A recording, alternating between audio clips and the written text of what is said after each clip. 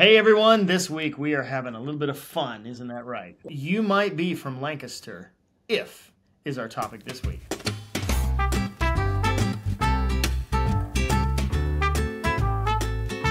I'm Mary Sue Wolf. And I'm Derek Webb, of course. And together we are Wolf and Webb. The key to your next move. To your next move.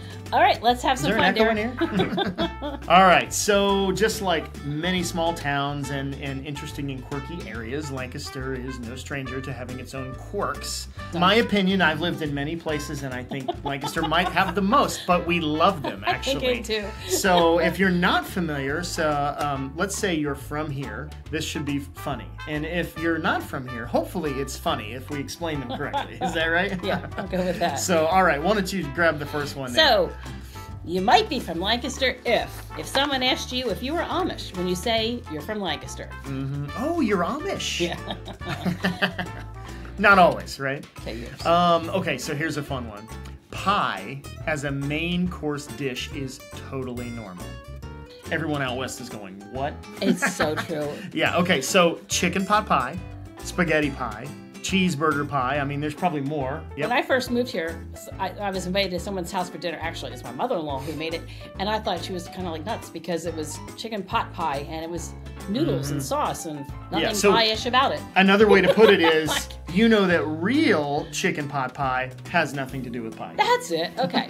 So, you might be from Lancaster if you think of shopping at the mall and not skiing when you hear the words, I'm going to Park City. That's the name of our mall, just in case you're Park curious. City, not Utah. Don't share this one at the supper table, okay? But you might be from Lancaster if you are a manure expert. In fact, by smell alone, you can tell whether it came from a pig, a cow, or a chicken.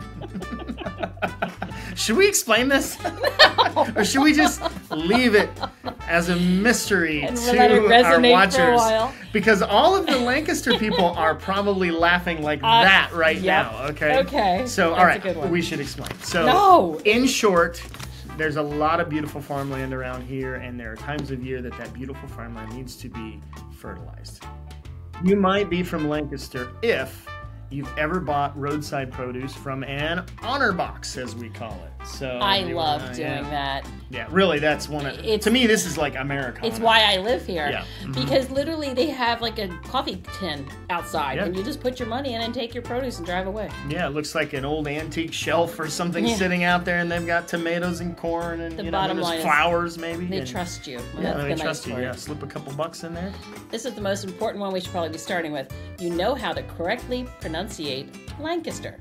It's not Lancaster, it's Lancaster. There you go, Lancaster. That's right. That's an important one. If you say Lancaster, maybe you're in the wrong state. Right away, I know someone's not from the area when they say it wrong. Yeah, if they say it like the GPS does. Yeah. You might be from Lancaster if you know what dippy eggs are.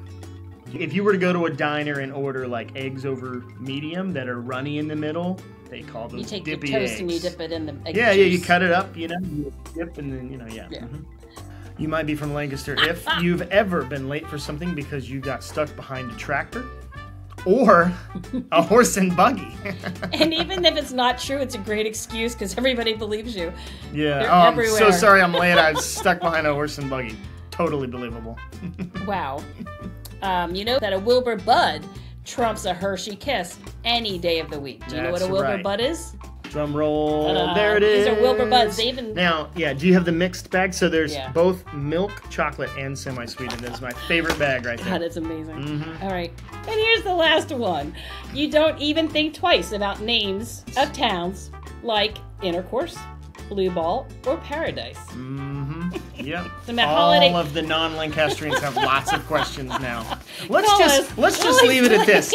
All three of those are in Amish country. Okay? Can we just? That's it, right? This is good holiday topic conversation at your table to keep people entertained. Mm-hmm. If you would like more information on just how wonderful and unique and perhaps quirky Lancaster is, we are your people, right? Yeah, that shows that. Lancaster Local Secrets, Lidditz Local Secrets, and now you'll have your own printout of this if you'd like. Yeah, we do actually have a few more, so if you want to let us know, we can see. Well, hope you enjoyed the few laughs today, and see me on the road. Make sure you quiz me on a few or tell me the ones we've missed. We'd love to hear more. That's right. And if you're late for that dinner party, Don't forget your the new horse excuse. And buggy. Or a tractor, totally legit. It does.